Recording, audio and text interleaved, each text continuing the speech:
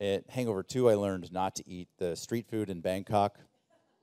What was the worst street food that you ate in Bangkok? Well, here's this is the unfortunately it's all delicious. Yes. But I ate the wrong bowl of noodles. And Did they have to shut down shooting or anything for you? No. Oh, okay, that's no, good. not even for a second. I called the first AD and I was like sobbing in my hotel room because I was so sick. And imagine the worst stomach sickness imaginable, and then multiply that times 100. That's what I had.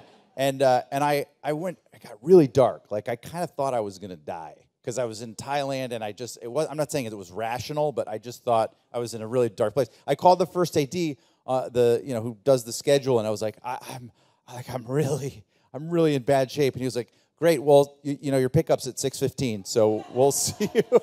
And I shot the scene where we're rioting in the streets. It's actually, I think, what you see on the cell phone in the tattoo parlor. It's the footage of us from the night before rioting in the streets.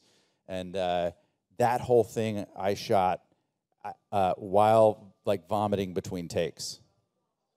Yeah. It's hardcore. Movies got to go. You got to just go.